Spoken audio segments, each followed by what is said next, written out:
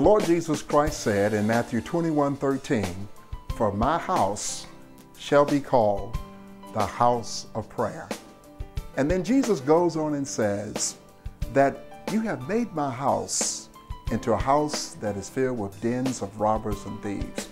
Now, really what Christ is saying to us is that we're special to Him, and He is working on us to make us more like Him.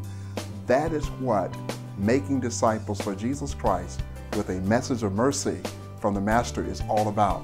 It's about God's transforming power in our lives to make us into a person that God can really get the very best out of us. God puts His best in us, and God wants to get His best out of us, that we might be more useful and more of a blessing to others as we carry out His ministry. I've been in ministry now for over 40 years.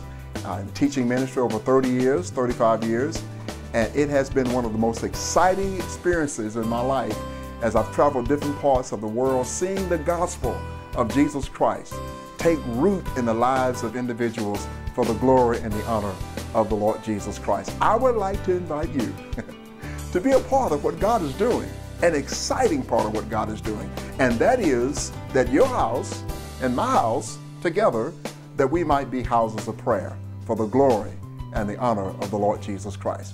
May the Lord bless you.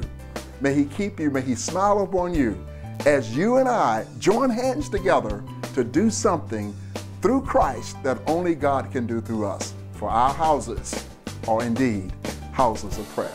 Blessings upon you. Bob Loggins. Amen.